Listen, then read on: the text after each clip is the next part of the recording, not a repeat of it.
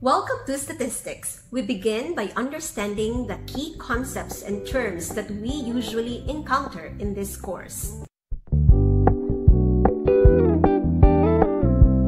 By simply solving the grades or by organizing the data that we collect from the students, we use statistics. Statistics is the study of how to collect, organize, analyze, and interpret numerical information from data. Data collection such as survey, data organization such as construction of table and pie charts, data analysis such as the calculation of the average grade, interpretation such as finding out if a student will pass the subject or not. All of these involve statistics. That is why let us not be intimidated, because for sure you will appreciate the application of the statistical measures that you will be learning this semester.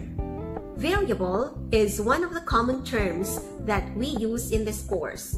Variable is a characteristic of the individual to be measured or observed. If I ask you to describe your students, what are their characteristics? You may say, for example, that the students may be described by their sex, age, the high school where they graduated from.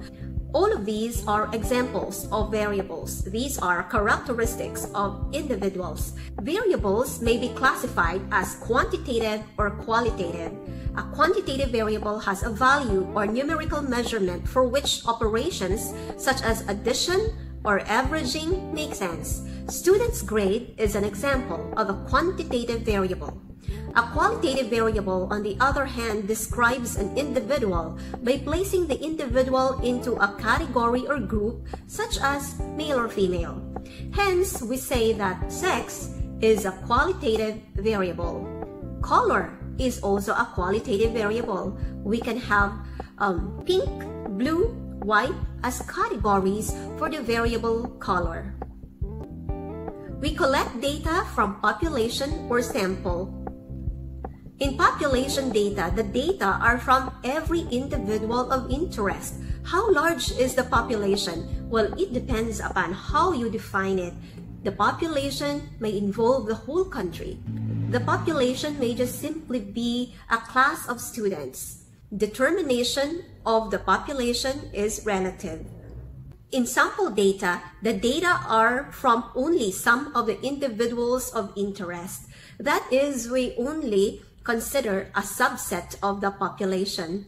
If your population is the entire third-year level students, then sample may contain one section of students.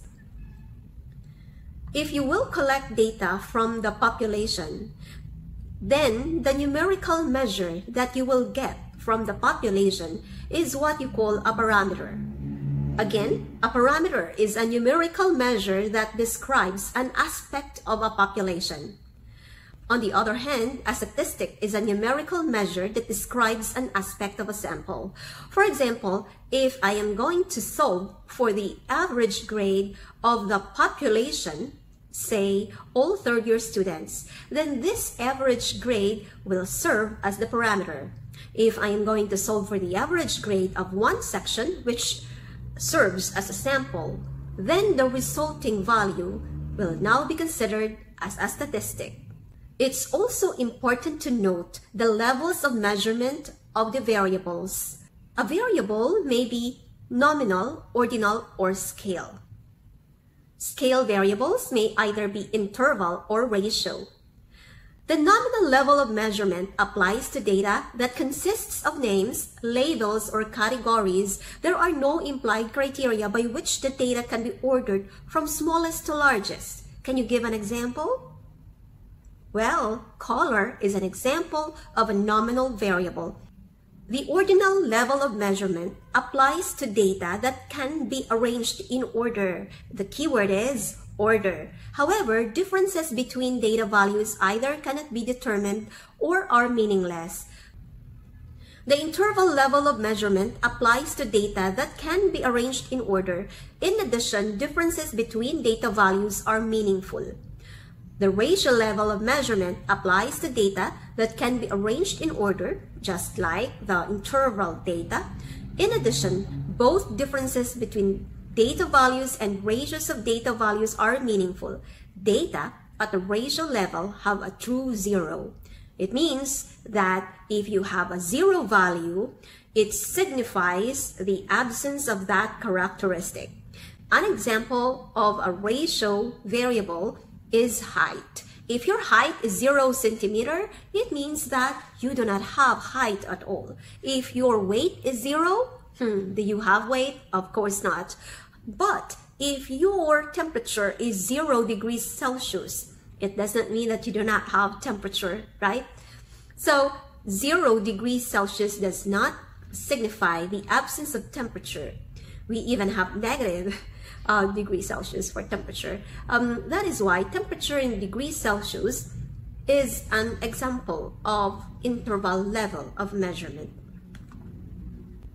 Remember that these levels of measurement will be useful later on in determining the appropriate statistical tool for your analysis.